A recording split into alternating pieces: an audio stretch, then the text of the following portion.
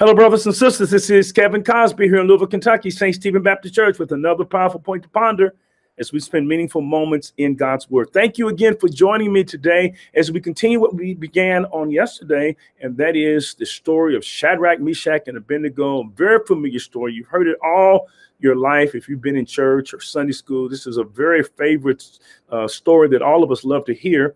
And it has so many profound truths. And the profound truth that we're learning this week is that there's no success without testing. Yesterday, we looked at the last verse where it says that the king promoted Shadrach, Meshach, and Abednego. That's verse 30.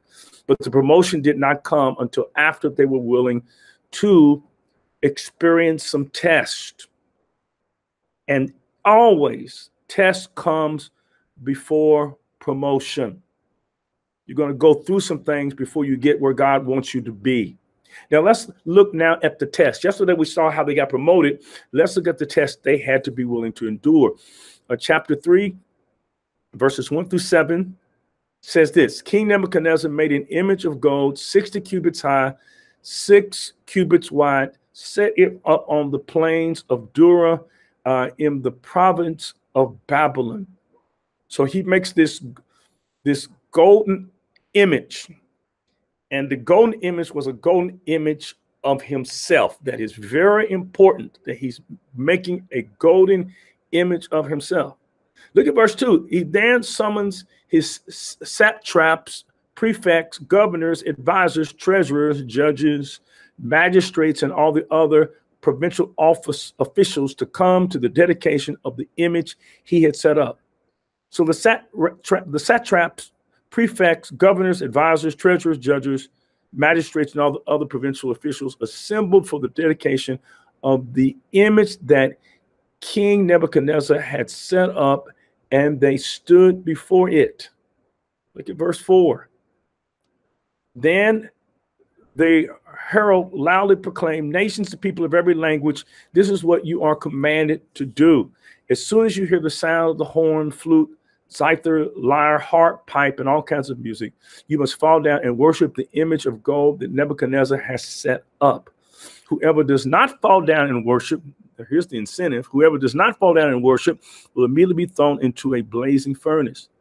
Therefore, as soon as they heard the sound of the horn, flute, zither, lyre, harp, and all kinds of music of all the nations and people of every language fell down and worshiped the image of gold that King Nebuchadnezzar had set up. Now, King Nebuchadnezzar, is the most powerful king in the world, without question. Babylon is the superpower of the day. And so he sets up this golden image. He's got unlimited power. And, with unlimited power comes ego. He's got a humongous ego. And he was very insecure because his country was made up of different ethnic groups who had their own ethnic distinctives. How do you bring diversity? How do you bring unity amidst all this diversity? Well, he brought unity through patriotism. He said, you can still be a Jew if you want to be a Jew. You can still be a Phoenician if you want to be a Phoenician. You can still be an Assyrian if you want to be an Assyrian. You can still be an Egyptian if you want to be an Egyptian. But you can maintain some cultural distinctiveness. But I want you to have this one thing in common, and that is that you see me basically fundamentally as God. That's what he's saying. And so he has a tremendous ego because with unlimited power, there comes often tremendous ego. Someone said, you've heard the saying that power corrupts and absolute power corrupts absolutely. Well, this king is absolutely corrupt because he has unchecked, unfettered, unlimited power. So he builds this image of himself to be worshipped. Now you say, well, that's back then. What does that have to do with today? Well, in a sense, all of us are somewhat like Nebuchadnezzar because he built an image of himself that he wanted worshipped. And in our society, guess what we like to project? We like to project image. We want to image ourselves. So we have image consultants. He wanted to image himself as God. We wanted to image ourselves as successful, as important. We create certain images. Why do we move into certain homes? Why do we drive certain cars? Why do we wear certain clothes? It's not because less expensive clothes cannot do the job, or a less expensive car cannot do the job, or a less expensive home cannot do the job. But baby, when you got an image, you got to keep up. Like Nebuchadnezzar, you want people to look at you in a certain way. And this is what is going on. He wants to project a certain image, like you and I want to project a certain image, and we want people to see us in a particular way. Now, he said, when you hear the music, I want you to bow down and worship my image. Now, we don't have those type of gods, idols that we worship, but we do have images that we worship, our people that are larger than life. For example, we worship sports teams. Some people, their whole emotions becomes deflated when their favorite sports team does not win the football game or the basketball game, especially if they lose to a rival. They can go into a serious depression because we worship at the altar of sports heroes, our entertainers, our religious leaders. Some people will fight you over their religious leader, their pastor, or whoever, their spiritual leader. They worship, they fall down and worship thought leaders and religious leaders and political leaders. So therefore, if you're a Republican, you will die for Trump. Or if you're a Democrat, you will die for Biden, because you worship images. And Nebuchadnezzar wanted people to worship him the same way we worship. We still have that same propensity to worship certain images. And you know what?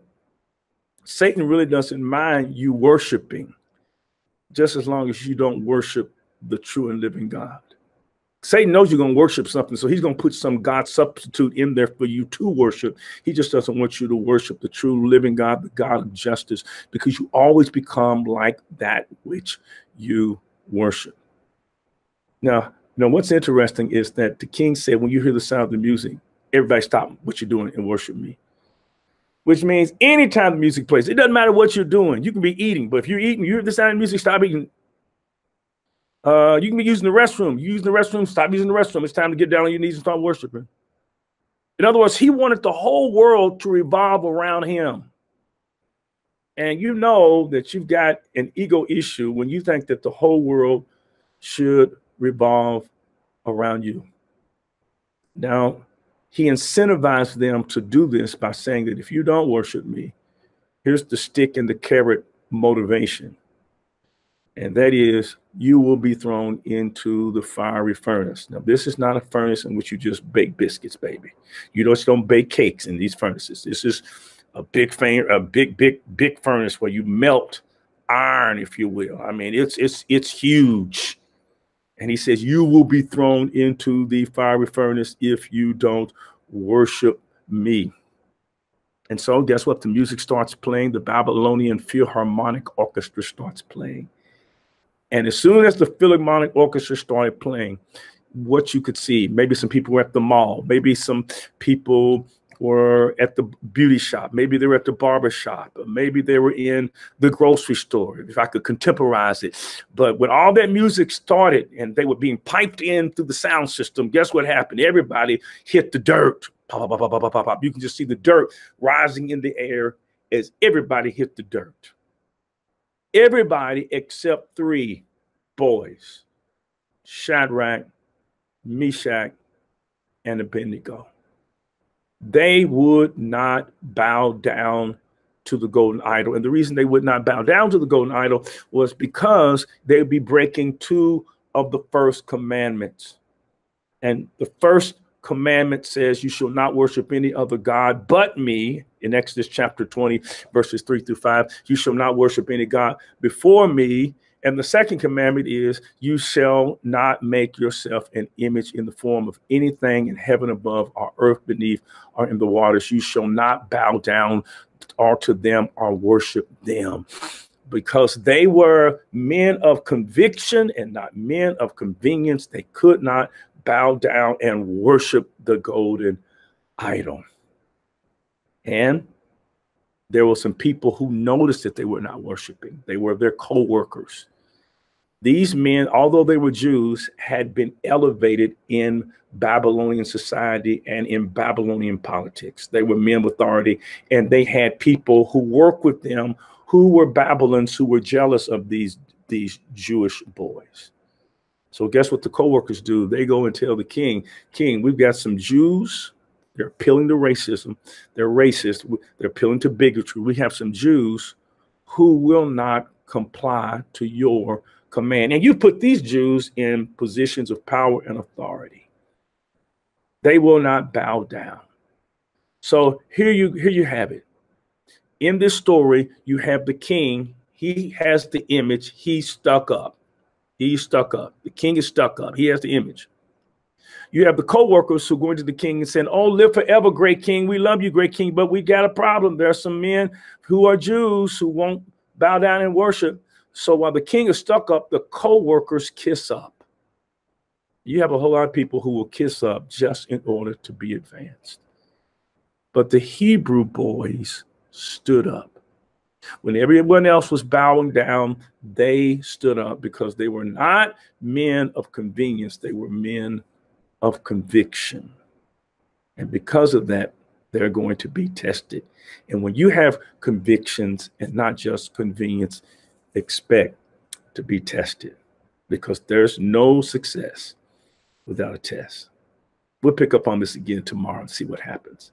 Let's pray together. Heavenly Father, thank you for your word, and help us to be people of convictions, trusting you, knowing that our ultimate destiny is in no one's hands but yours.